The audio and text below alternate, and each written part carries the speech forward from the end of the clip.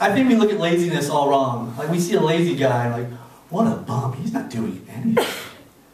What if that guy is a murderer, and he's too lazy to murder? Thank you, homicidal bum, for being lazy. Say what you will about Hitler, but he was a go-getter, and where did that get us?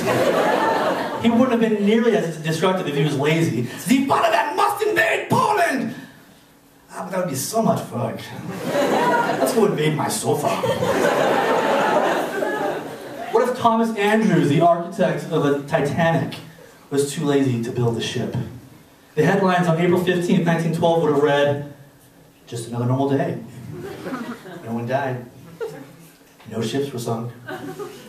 No horrible movie was made about those ships."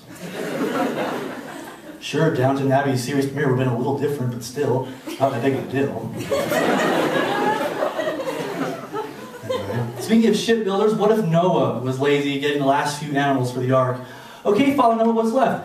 All right, we got the rodents, cockroaches, flies, mosquitoes, and house cats. But, you know, this rate's driving me crazy. Let's just go on the boat and relax. Maybe we can go to the boat of the ship and say, "I'm king of the world," because soon I will be. You guys have been great, thank you.